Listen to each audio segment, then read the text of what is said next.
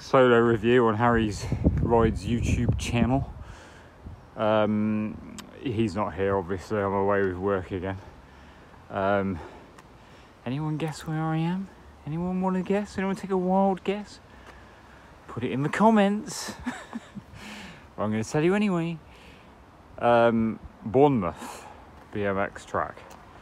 I've just asked a few locals whether there was a meeting on tonight, because it seemed like somebody was putting some lights up and stuff. That dude over there's putting some lights up, and I thought it might be a race meeting or something, but he apparently Thursdays is the night.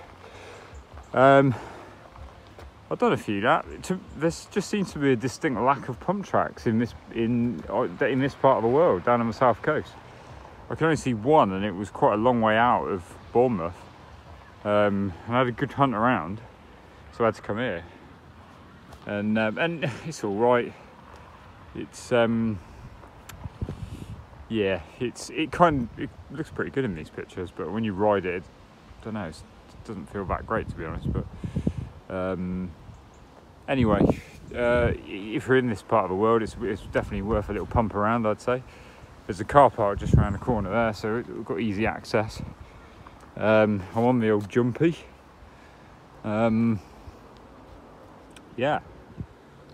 So yeah, just a very small, brief review on Bournemouth BMX Track, because there was no pump tracks to review. So out of 10, well, you've got to rate BMX tracks a bit differently to pump tracks, haven't you? So as a pump track, obviously not very high, but as a BMX track, I suppose it's like a 6 or a 7 or something. I think I prefer the Bristol one, to be honest. Okay, I think I've covered everything. Over and out.